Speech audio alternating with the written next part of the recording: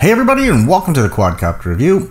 I'm your host Pepe Prawns, and as always, don't forget to like, comment, and subscribe if you're new to the channel. Subscribers helps us build the channel, and liking and commenting helps us in the search engine here on YouTube. Also, don't forget to look in the upper right hand corner right now and look for the latest giveaways going on the channel. Always something good going on the channel. So today, what we've got to look at is the Eachine Trashcan. So this is the 2S little whoop that we've been waiting to see from Eachine, to see how their little product is going to come out for us. Now, inside the box here, we're going to get our little manual, and this manual is fully loaded with everything you need to know about the boards, the chargers, setting it up in Betaflight, and everything else you might need to know in order to run this. Now, as you can see, this little guy is running props out, which is similar to what we saw in the Beta 75X, but it actually works.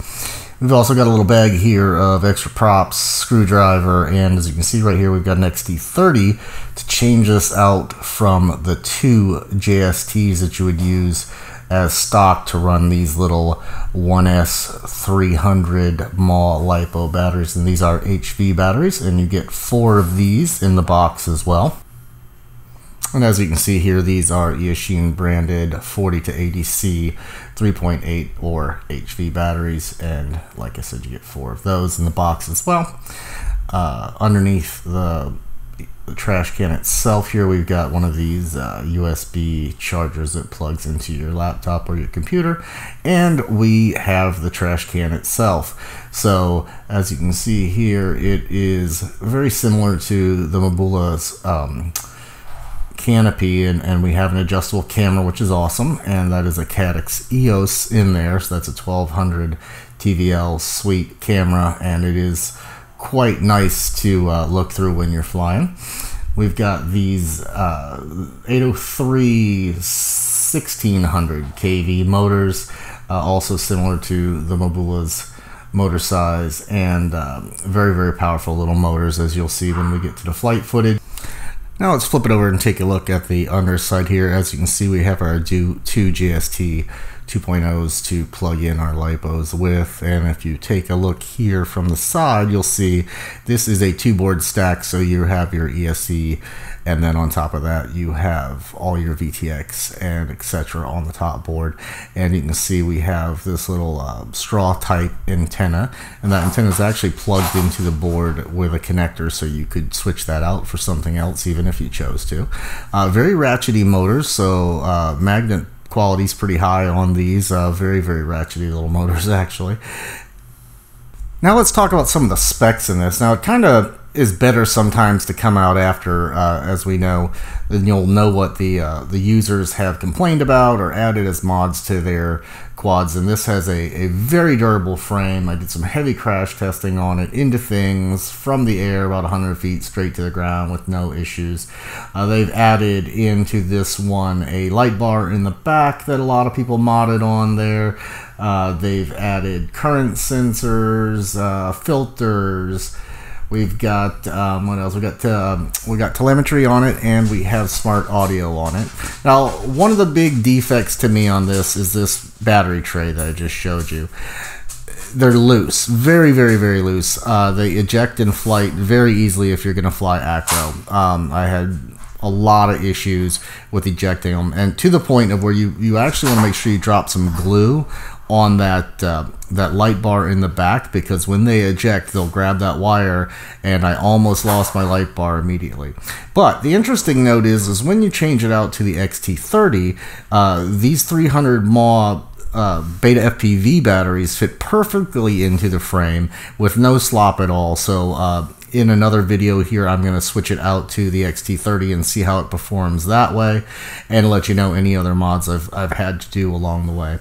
Another thing I don't like, as usual with a crazy board, is we've got the receiver antenna is underneath it, and you really never have anywhere good for it to go. I guess the philosophy there is it's usually above your head, so to have that antenna there is better for you to actually connect to it. Now, as I mentioned, this VTX antenna is also on a connector, so you could switch that out for a lollipop or anything you wanted to do when you start getting into the mod world on these things.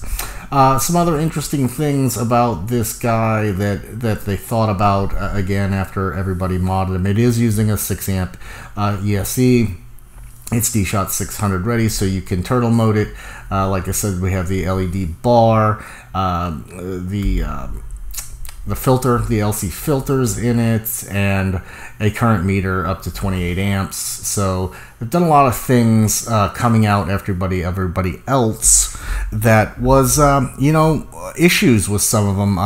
The Mobula7, you know, again, I had no issues with it. My frame has yet to break, but in manufacturing, they changed something. They took a great product and turned it to me into crap. Nobody can fly them for more than it seems one flight before they break them.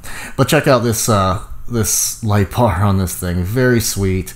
A mod that most people would have to do, and your lights below is on there for you. All at that target price of $100 we're looking at with this.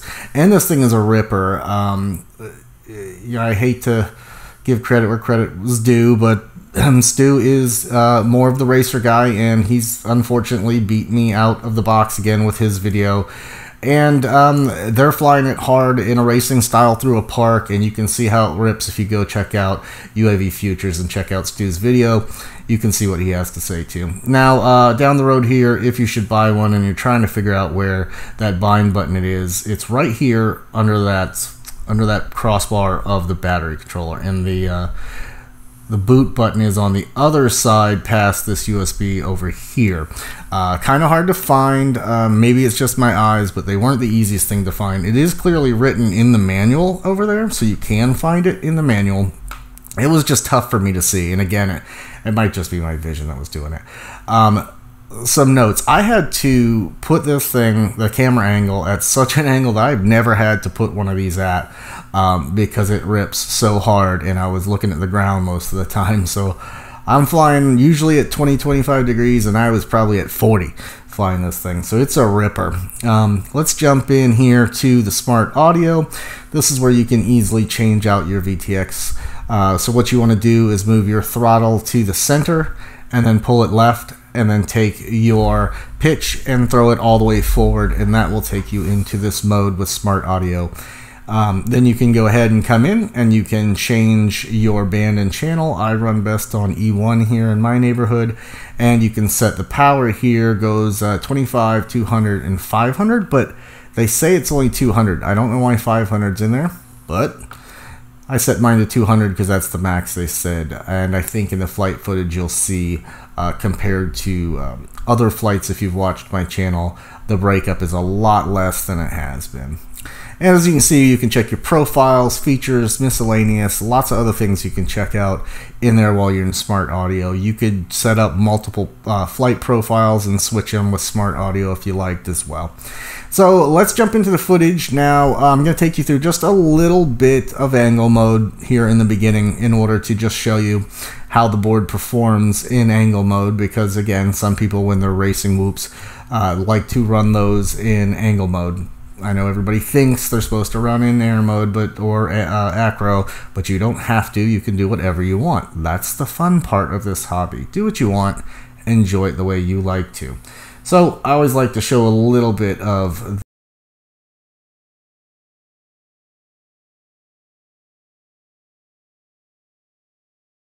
so we're just going to tootle around a little bit here, get a feel for it. In this particular flight, I was using the stock PIDs that came with it. It does come with, someone has actually worked on the PIDs and set them. So here's a little punch for you. Up and out, super powerful. We're going to switch it into air mode here and continue the rest of our flying on this battery. Now, like I said, it does come with a tune on it that looks like somebody physically did tune. It's very Mockingbird looking to me. So some high numbers in there that you'd usually see in Project Mockingbird, but nonetheless, that's what somebody has set up. I ended up going in and taking a bunch of the yaw out because they had the yaw extremely high, and I don't use yaw that much. So that was all I had to change. Everything else was pretty much set besides changing your modes on your switches on your radio. That was about it.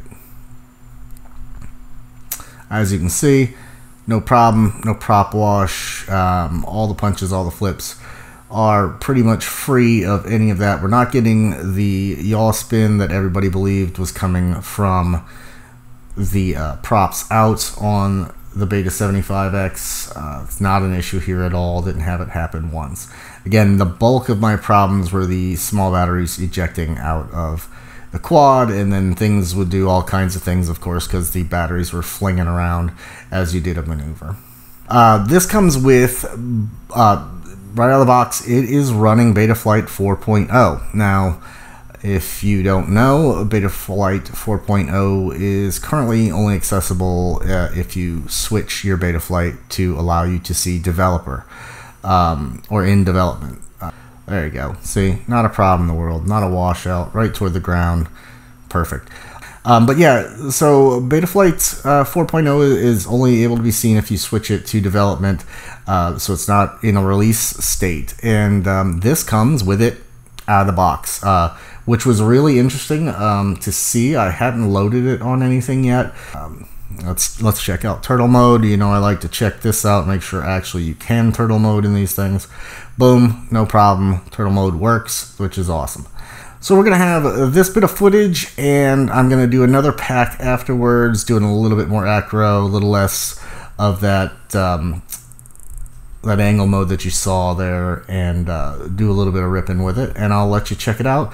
The end of that video, I'm going to fly it straight into the side of the house. I didn't film all the crashing I did for durability testing, but I flew it into that big tree, I flew it into the house, I flew it into a car, across the street right over here, went straight up like that, but about twice as high, and actually had my batteries die. I was using some older batteries on one of the flights, and I guess I threw out that footage, but I went to put it on there for you, but I went up probably about 100 feet, and the batteries completely died, and it dropped out of the sky right on its top slash side.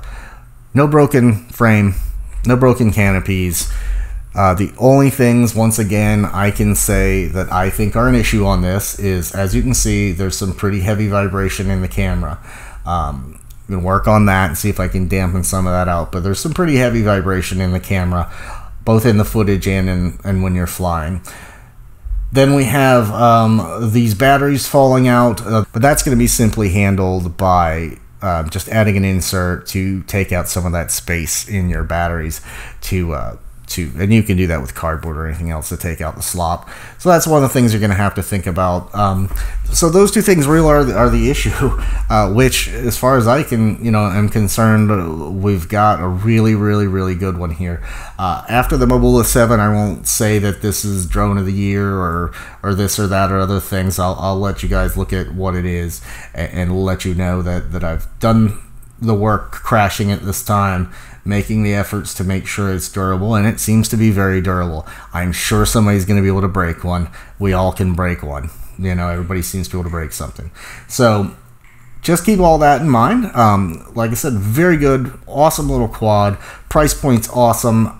It seems to be durable, and besides that battery falling out thing, there's really no issues. They've thought about all the mods, and they've thought just about everything. So it pays to come in at the end of a rave, you know, because then you know what everybody wants. So as always, guys, don't forget to like, subscribe, and comment on this video, and look forward to more videos on this particular machine as I switch it over to the XT30 and all these other little things as they come up on it. But look in the comments in the description below. I will have a link to this and any coupons available for it right now. At the making of this video, I have a coupon good for the first 300 people that gets you an extra 12% off. As always, guys, happy flying. Hey guys. guys, thanks for stopping by and checking out the Quadcopter review. If you want to see more interesting reviews on FPV related stuff, take a look up here in the old right corner right there. You'll find links to all the rest of my reviews. If you want to get in on some of the best giveaways on YouTube, look over here. Don't forget to subscribe right here on my chin. And if you want to check out my flying only videos separated from the review channel, check that out right here. Thanks for coming. Don't forget to subscribe, and happy flying.